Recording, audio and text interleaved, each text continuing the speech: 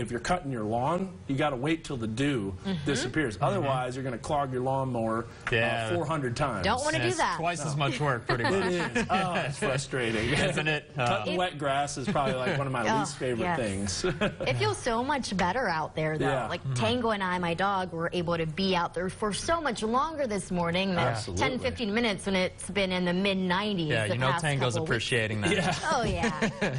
I'll have to get Mercedes out and give her a good walk. There you go. Take advantage while you can. Yeah, absolutely. All right, thanks, Dan. Okay, guys, so when was the last time, if ever, have you checked your sunscreen for an expiration date? So I had no idea that was a thing. Yeah, me neither, but apparently No it idea. is. An Yes. important thing. Very much so. Experts want to remind you to check that date before you put it on and go outside. Putting on expired sunscreen can be risky. The older it is, the higher chance of it just not protecting you from the sun's powerful rays.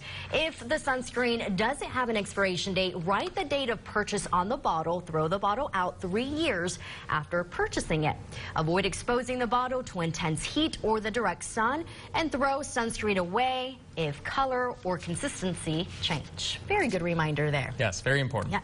T-minus 365 days. I knew that was going to happen. There we go. I got it. We practiced so much and we couldn't do it. Until the 2020 Summer Olympics in Tokyo, of course. Yeah. We're very excited about it, and we're going to take a closer look at why some people are saying Tokyo is the best prepared Olympic host city ever.